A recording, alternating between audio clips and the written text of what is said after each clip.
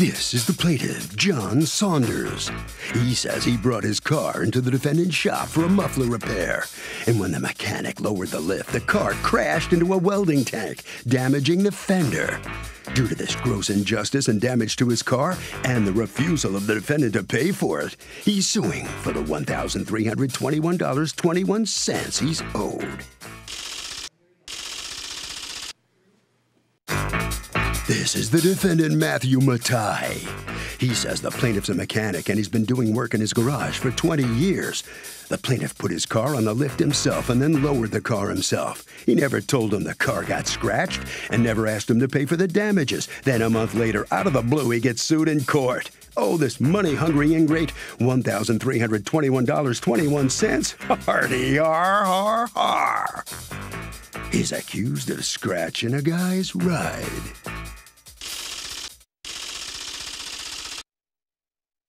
All parties, please raise your right hand. Be seated. Come to order, please. Litigants have been sworn, Your Honor. Thank you, Douglas. You're welcome, John ma'am. Saunders, you are suing Premier Performance Auto Tech, represented here by Matthew Mathai. You're the owner?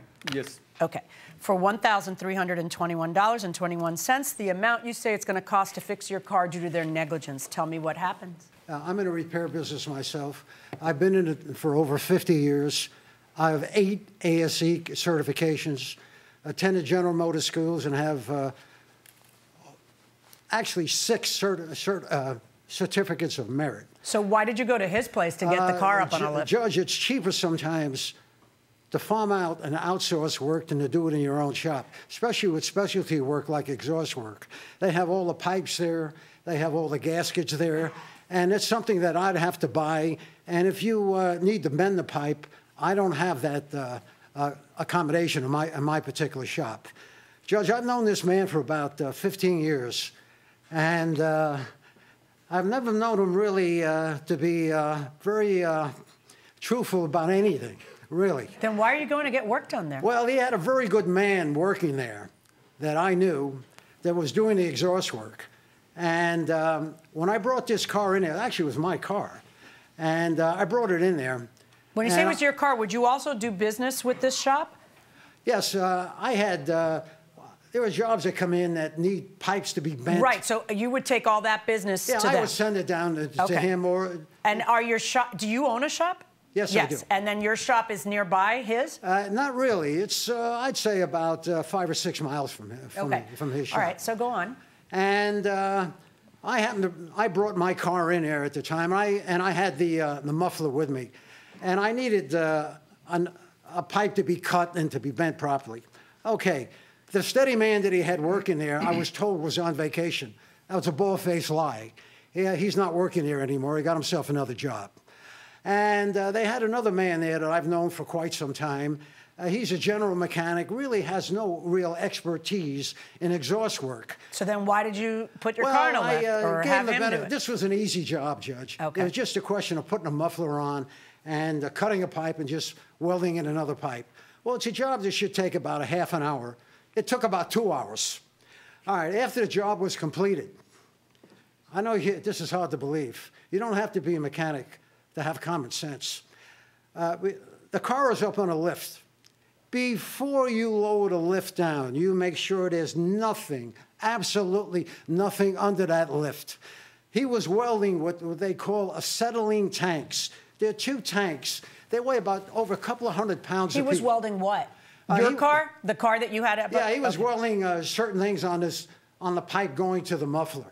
And he was using the acetylene welder to cut the pipe, the old pipe off. How big is the machinery that was in the way? Oh, those tanks, they were good. Show me with your hands. I'd say about...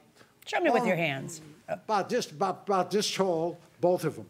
Okay. And there's an oxygen tank. And how wide? And then you have an... And how wide? Oh, I'd say about this wide. Okay. They weigh about over 200 pounds apiece. Okay. And they're on a cart. You could wheel these tanks to any position you want under the car. So what happened? Well, when you lower a car, you wheel it away to make sure the car don't hit it coming down. I'm about 20 feet from this car. I'm in the middle of the shop.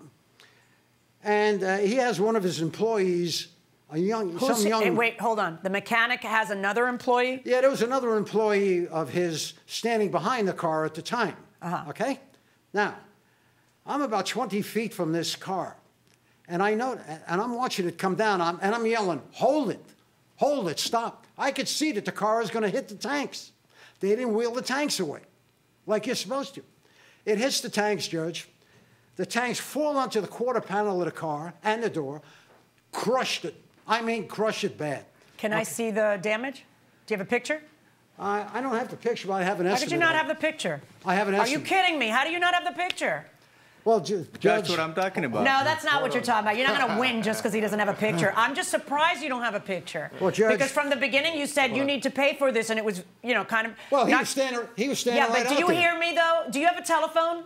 Yes, I do. Does your telephone take pictures? Yes, it does, yes. Okay, it's not just for nasty pictures. It's also for evidence. And because I have to know you're not trying to milk this. I need to know the extent of the damage.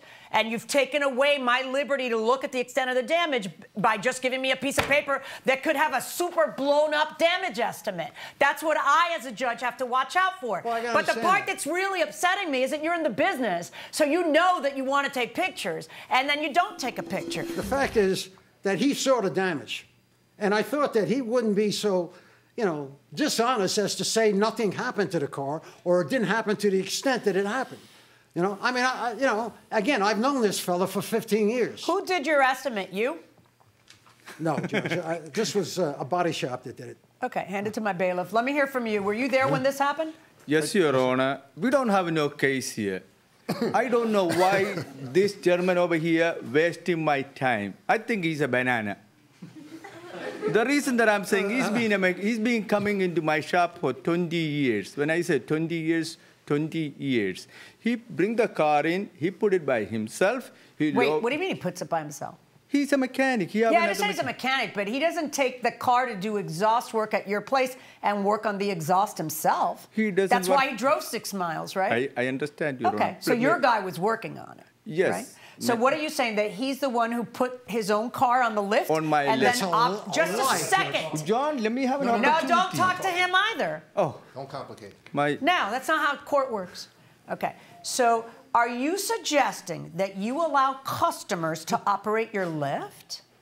Your Honor, he's not a customer. He is another mechanic from another mechanic shop. Is he an employee? No. Is he covered by your insurance policy? No. Does he pay you for the work you guys do for him? Yes, he Of do. course he does. All right, so tell me how he's not a customer. He is a mechanic from another mechanic shop. Yes, I know. So normally when John comes, since he's coming in here for 20 years, I give him the courtesy to come inside Okay, now the tell shop. me this. Who did the exhaust work? John? No. Okay. So who left the machines there? Because we do. He's not supposed to be there to begin with. Okay. So why do you let him do it then? Because I don't have a gun in my hand to tell him not to have you ever asked him not to do it? Of course we do all the time. I thought you said you let him do it because he's a mechanic and he's been there 20 years. Yes, we give him the courtesy. As a John are you giving him the courtesy or are you asking him not to do it? Which is it? No, he brought it into the shop. Do you hear what I'm asking? It's not what did he do that day. That's the answer to what did he do that day. You have, in the same minute, said, we give him the courtesy because he's a customer, and said, of course I've asked him not to do it, but I don't have a gun in my hand. Those two things are not consistent. Welcome back to the People's Court. Harvey Levin here. So this guy doesn't bring pictures of the damage. Intentionally not bringing pictures, or is it just, I forgot. I just inadvertent. Intentionally not. Why do you say? Pictures. Because he was lying about the damage that was caused. But is it possible that you just don't know much about court and you wouldn't bring pictures, or is that intuitive? I mean, it just, like, when you have to prove something, you bring pictures. Like, you know that. So do you think it was intentional? It's very hard to believe. It really is. Something so critical, you'd think you would remember something like that. You would think, going inside the courtroom. I'm talking about he's been coming in here for many years. In the beginning, I asked him, he said, Matthew, I've been coming in here for years. What is your testimony, that he lowered the car himself? He lowered the car by himself. Okay. Who's the gentleman who's with you? His name is Jimon. He was the manager. Step behind? Okay. Were you present when this happened? I'm sorry. Yes. You were actually present and saw him lowering the car himself? Yes. Oh. Okay. Now let me hear from you. Yeah, when he was coming in, I was in the office. And if you're in the office, can you see what's happening? I just come outside when there were some noise. I just come outside that it was coming down. The lift was coming down. So who did the work on the car? Who did the work, the exhaust work on the car? The- Why is this so hard? No, Did no. he do his own work on the car? No, he's trying No, to I'm not remember the asking name. you. Oh. Don't coach him. Go ahead. Who did the work? Actually, I exactly didn't saw that. Okay. So when you come out again, you see what? Yeah, the lift was coming down. Okay. And who was operating the lift? I think he was operating the. Are you positive, because you're swearing to this under oath? If you're not positive, I realize that's your boss, but I need you to tell me the truth. Yeah, it was the truth. Okay, which is it that you because think? of the sound, I come outside. I think he was lifting down the lift. What did you say to him? Yeah, I didn't say anything because they were talking. Who's so, they? Yeah, he and the other mechanics. Where's the other mechanic? Why isn't he here? You asking me? Yes, I am. Okay, he's no longer work here. When did he lose his job? About Right after this happened? no, about I would say about 3 months ago. When did this happen?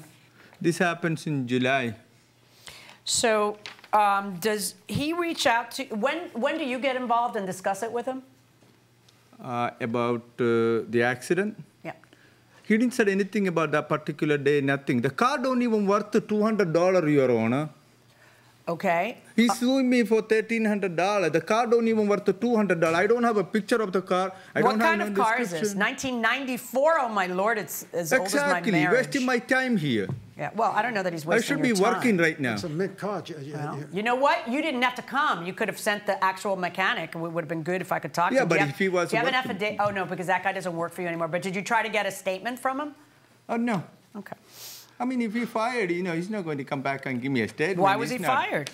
Because he's no good. If he was good, he would still be working. Why would anybody pay $1,300 to fix a car that's not worth that? Because it's a 1994 Toyota Camry. Judge, you I understand wouldn't. that, right? Judge. Shh, no one's talking to you right now. Go ahead. Judge, Camrys bring a very, very good resale. This car proof do you have that this the car's car worth in the book $1,300? in the book is worth This is $2,500. America. Stop. The metal price is down. Hey, look, No, I told you stop talking to him before. I don't understand. Right? Stop talking to him. Thank the you, car Douglas. is worth $2,500 in a Prove blue that. book. In a blue book. Prove that.